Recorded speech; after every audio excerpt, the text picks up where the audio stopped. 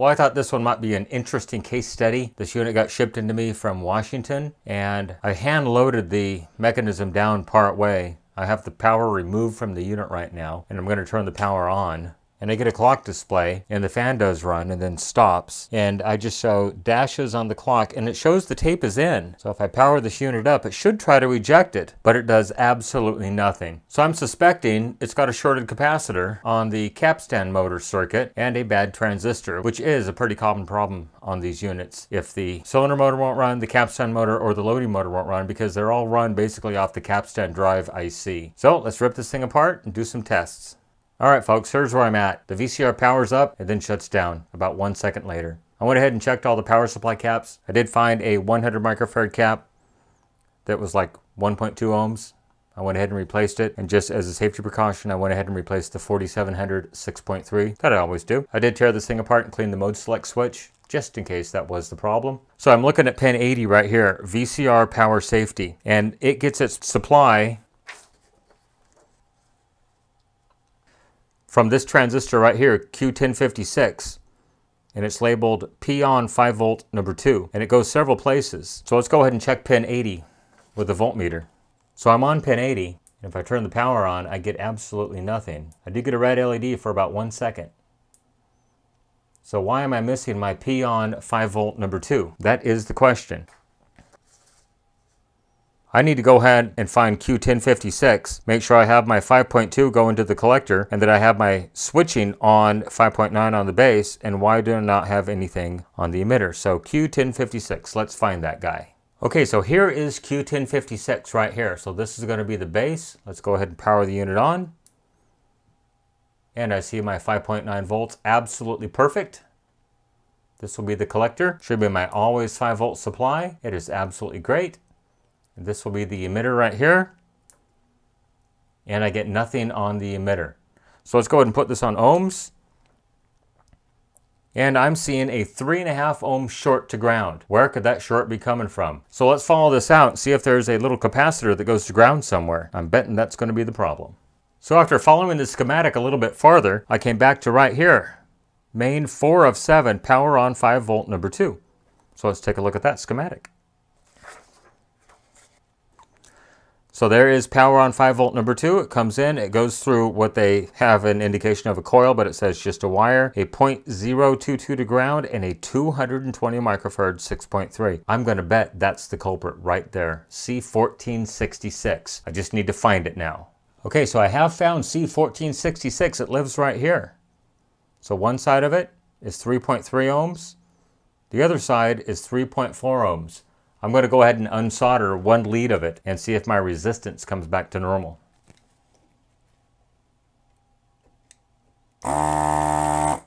Okay, one lead is unsoldered. So let's go ahead and measure the pad right here. And I'm seeing 0.8 ohms. And now I'm seeing 785 ohms. So that capacitor definitely is bad. So if I measure just this lead, I should see 785, and I do. So that is the ground lead that I did unsolder. So next, we just need to go ahead and gain access to this thing. It lives underneath the mechanism. So I'm going to have to go ahead and pull this screw as well as the one over here underneath the ribbon cable and change that cap out. We'll probably have to put a new transistor in it. And I think this thing is going to be back on the road. Well, there is the culprit. Let's go just do an ohm test across the capacitor. And I'm seeing 0.8 ohms. As you can see, I'm not touching the leads together. 0.8, 0.9 ohms. That thing is bad. Well, let's go ahead and grab another 220 at 6.3. Pop this thing in here, change that transistor out, and I think this thing is going to be golden once again. Okay, new capacitor is installed. Let's go ahead and check the emitter of this transistor, and we should see about 785 ohms.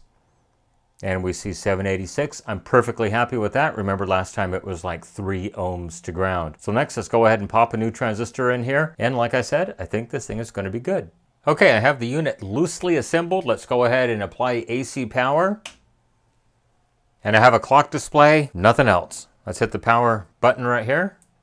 And the unit does actually turn on and stay on. Let's see if it'll load a tape.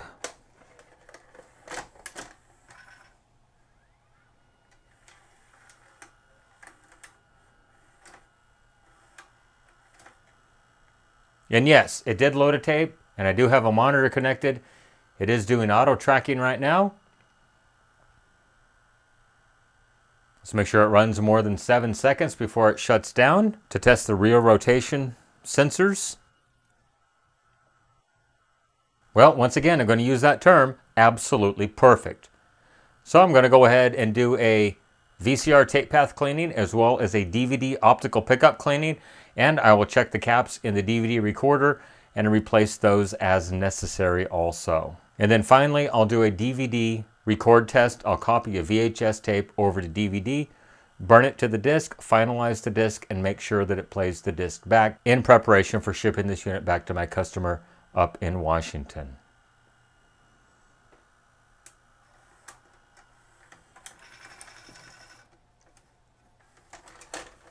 Alright, so I went ahead and checked all the caps on the DVD recorder board, and I did find these 10 capacitors are bad. So I'm going to go ahead and replace those out and clean the optical pickup. I've already done the VCR service and get this thing ready to ship back to my customer in Washington. Alright, so I did contact the customer and gave him the option of either replacing or not replacing the 10 questionable capacitors on the DVD recorder board, and he chose to go ahead and replace all 10 of the questionable capacitors. So I went ahead and did that. So let's go ahead and clean the optical pickup. Even though that he states he did clean it, I'm just going to make sure. I'm already this far into this unit. I just want to make 100% sure this thing is going to be just fine. And it does look absolutely perfect, so I think I'm not even going to touch this thing. It is in excellent condition. I don't want to risk stripping the optical coating any further than what's already been done. Every time you rub these things, it has a chance of stripping that optical coating off the laser. So I'm just going to go ahead and reassemble it right now. I've got a VHS tape ready to duplicate over to the DVD, so we'll get that started. Okay, so I have a recorded DVD that I recorded on another customer's Magnavox ZV427 or ZV457. Have the disc in it. Just got to go ahead and close the drawer. We'll let it read the table of contents and see if it actually plays.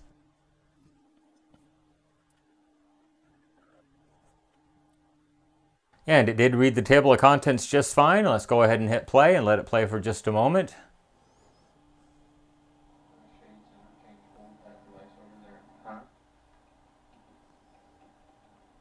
We'll skip forward a few tracks.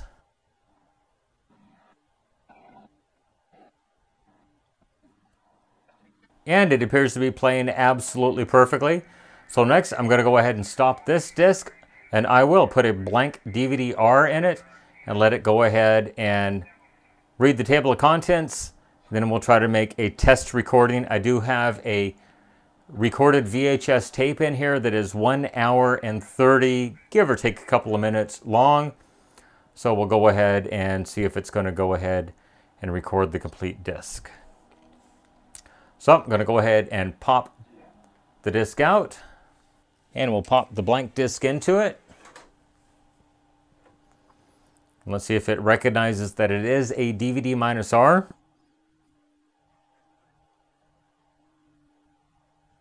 And it does know that it is a -R DVD. So next I need to go ahead and stop this and go into the setup, and we'll go into general setting. We'll set the clock for the correct date and time.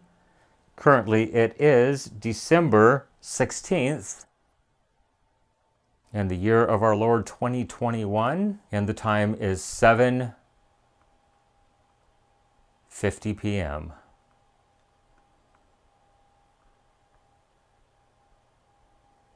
So next I'll go into recording. I'm going to choose auto chapter every 5 minutes. Auto finalize when the disc is full. Dubbing mode, I want to make sure this is on the VCR to DVD dubbing, and make recording compatible on. Okay, I think we are set. But first I want to make sure that I have this in the 1 1/2 hour mode. Nope, it's in the 6 hour mode. I'm going to change it. Well, I don't have that option. So I'm going to put it in the 2 hour dubbing mode. So it'll leave about 30 minutes of the disc blank, but that'll be perfectly fine. Let's hit the dubbing button. VCR to DVD dubbing. And there we go. The tape is playing. The DVD is recording. So let's come back in about 1.5 hours and see if we have a successful copy.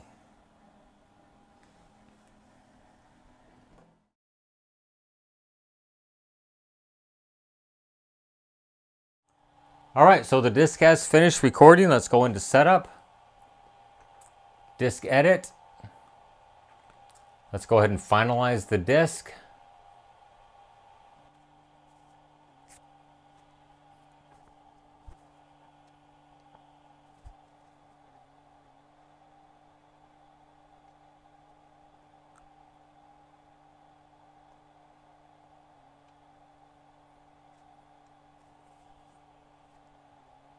And it did appear to finalize the disc completely. So let's go ahead and open the drawer. Reclose the drawer. See if it reads the table of contents and plays the disc.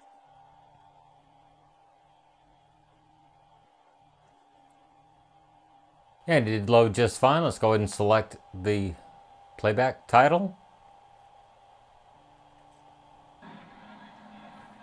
There it is playing. Let's go ahead and skip forward a couple tracks.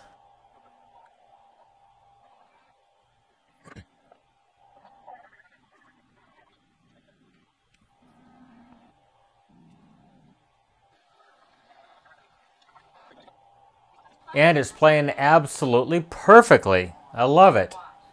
Well, there is another successful repair on a Magnavox ZV427MG9A.